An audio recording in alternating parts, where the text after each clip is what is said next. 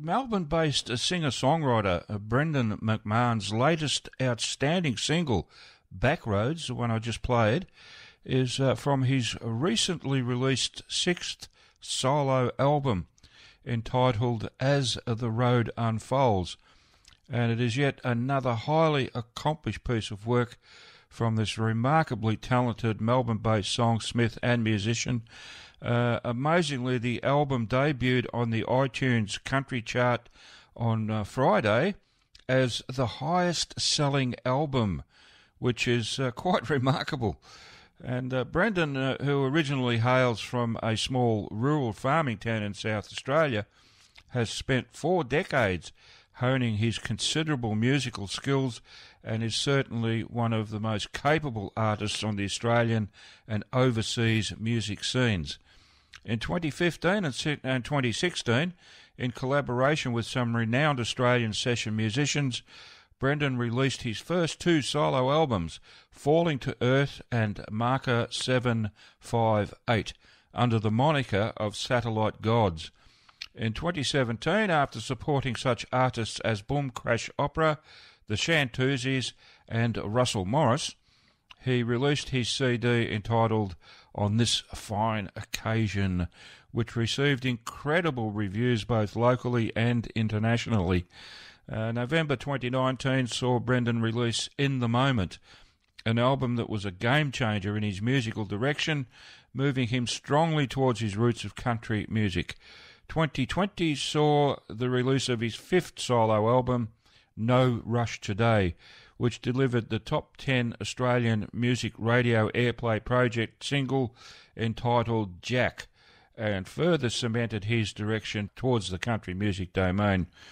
Clearly not someone who likes to let the grass grow under his feet, Brendan's output of world-standard songs has been nothing short of prolific, and I'm certain his latest excellent offering is merely another precursor to many more great tracks to come, something I'm certainly looking forward to with much anticipation.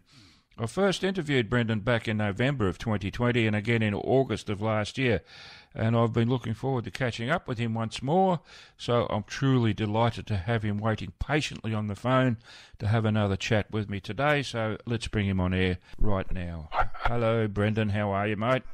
Yeah, really good, Harry, and thanks for that amazing introduction. Oh, you're more than welcome. I'm renowned for my amazing introduction. Just ask anyone.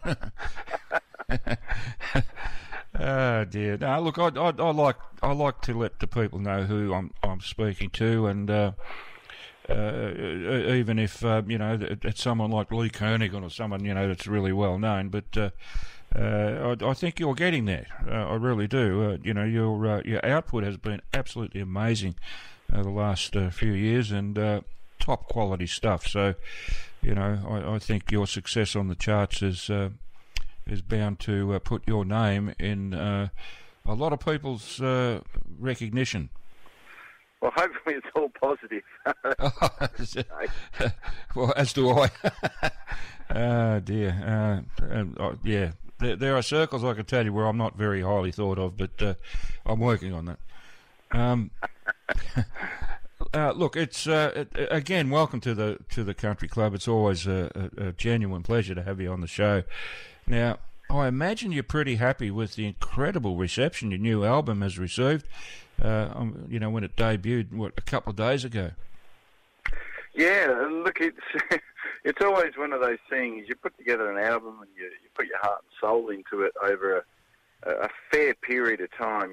Sort of 18 to 24 months is the normal term for an album. Yep. And you just hope that people like the songs that are on it, or like some of the songs that are on it. And I've been very, very fortunate that after releasing a few singles off it, they've all gone to number 1 on the AMRAP chart, which is just heartwarming. And then when the album came out, it was the top-selling Aussie album on the country iTunes chart. So, yeah, and when you got people behind you like Keith Urban and Lee Kernaghan, and you're sitting in front of them, even if it is just for a moment, it makes the heart beat a little bit faster, Harry. Oh, I'm sure it does. Yeah, but look, it's well deserved, Brendan. I guess it's hard for an artist to see his own work in the same light as people who appreciate it and consume it, if you want to call it that. But certainly, from my point of view, the stuff you've been putting out has been absolutely amazing, and I've got so much of your stuff in my playlist now. And I have noticed, because I often I go to AMRAP at least once a week to have a look, and I always check out the charts, and I have noticed that you spend a lot of time at number one, a remarkable amount of time, in fact, compared to a lot of other artists that occasionally make that mark. But it's due to the quality of your work, I think. I really do, and it's good stuff. So, pat on the back, mate. Well done. Well, I really appreciate it, and I like to think that people are enjoying the music, and generally, if the DJs do download the music, it means they're going to play it, which means they do like and enjoy it. So, and as a songwriter, that's what you want. You want people to have the opportunity to hear your music when you, as I said, put so much time and effort into it. Yep. Unfortunately, the commercial stations don't air independent musicians, but community radio does a wonderful job of giving independent artists like myself a bit of a hearing. It's part of our responsibility, the way I see it, to promote local talent, especially given that, as you say, the commercial sector pretty much ignores it for the most part, which is sad, but I hope we fill that gap. I hope we bring to the market something that would otherwise not get there.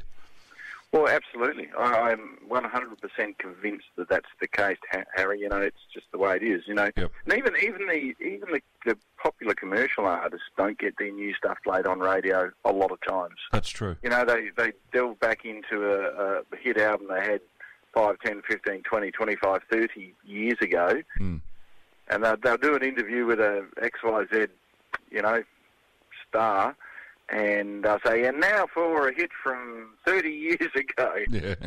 I can only imagine the poor person on the other end of the line thinking, well, I've just released a new album. Can you please play a song off my new album? Yeah. Like, what's his name? John Paul Young? Or yeah. He just released a new single, and I don't think it's really going all that well, but, some of his back catalogue just keeps getting played, Yeah, exactly right. It's amazing. But anyway, who knows why that happens?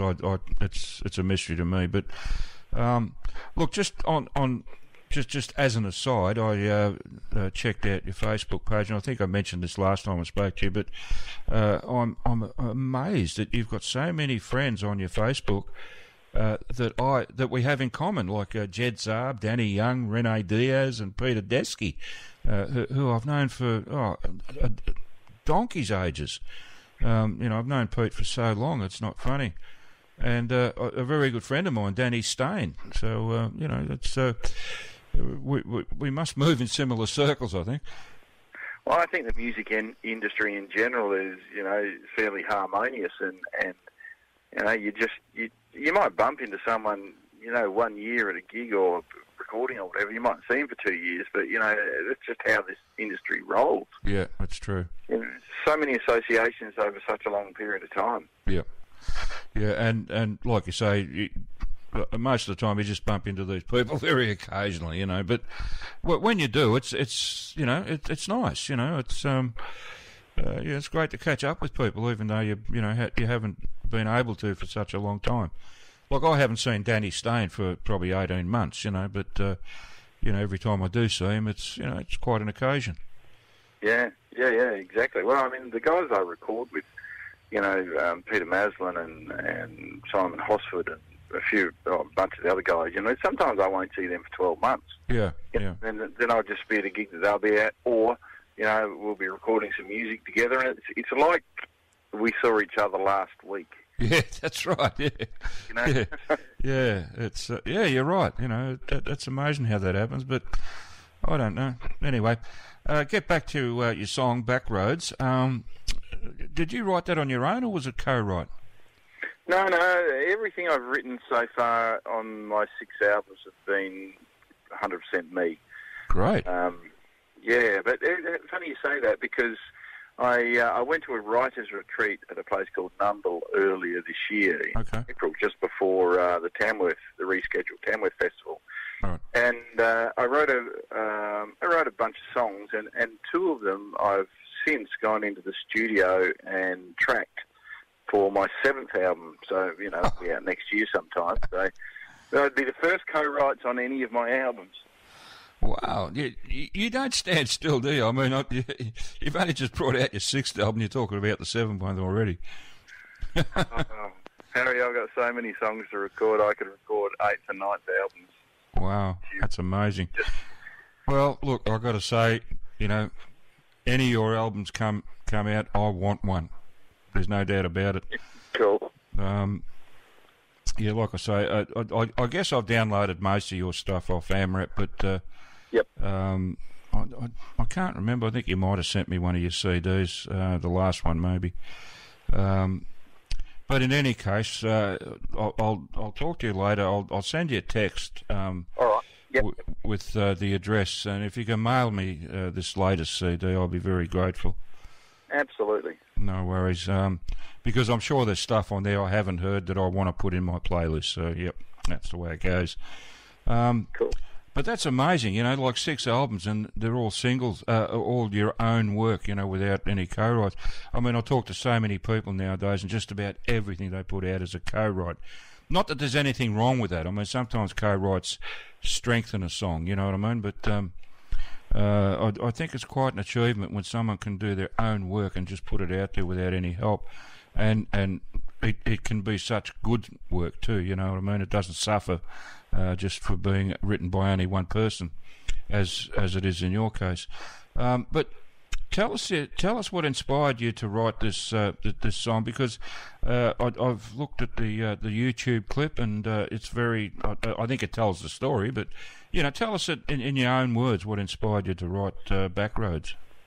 Okay, well, it's from a long, long time ago when I was in my early 20s, and I used to travel down to trade school from my small hometown in Kapunda in South Australia, and it was about an hour's trip, maybe an hour, 10 minutes, and it was 6 till 9 p.m. at night.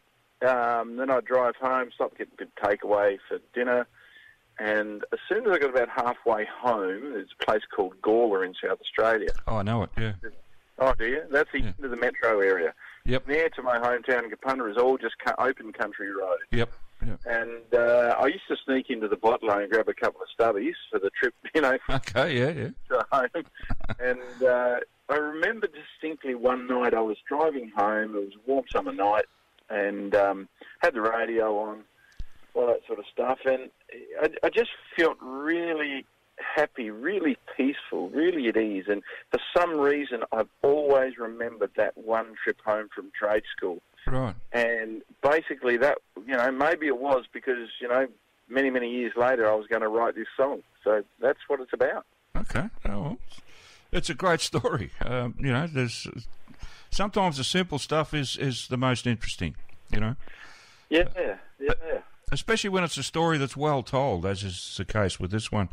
It's a great song, great, nice little story, and I think it's one that a lot of people can relate to, because I certainly can. I mean, I've driven, I can't even imagine how many kilometres I've driven over my lifetime, but it'd be a considerable number, So I have spent some time on the road, driven across the Nullarbor a couple of times, blah blah. So yeah, I can relate to that song. I really can, and I can relate to your inspiration to it. I can see myself in that situation exactly. Yeah, when you're just enjoying the ride. Yeah, enjoying the drive. There's no stress. There's nobody ringing on the phone. There's Yep. Not many cars on the road, and you're just coming along, window down. Yep. Enjoying life, enjoying that particular time. Exactly. It's a buzz, and there's no traffic, and the road belongs to you, and it's a moment, isn't it? Yeah, exactly. Yeah. Yeah. Alrighty. How can people buy your music, or where can they go and buy your music? Tell us that. Okay, there's a bunch of places where they can jump on my website, which is brendanmcm.com, BRENDANMCM.com. Right. If they like the old-fashioned hard copies, and they can order it off there, and I'll post it out to them. Right.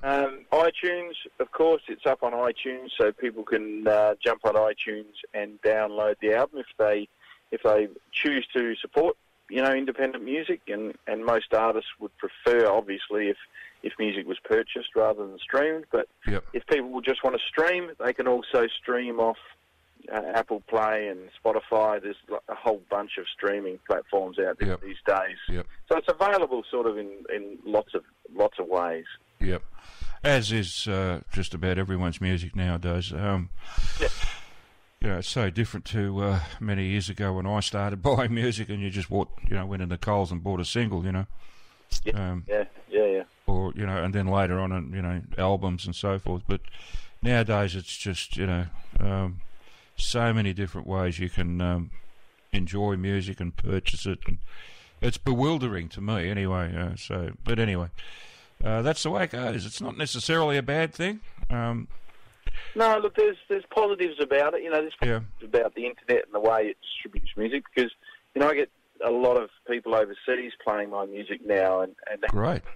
Had it been in the days where there wasn't the streaming platforms and easy access to internet, which isn't that long ago, then those people wouldn't have heard my music. So there's certainly some distinct benefits to the way music is shared these days. Yep. And as we all know, there's some cons as well. Yeah, there always is. To that, yes. There's there's always pros and cons to pretty much everything in life. You take the good with the bad. Of course it is.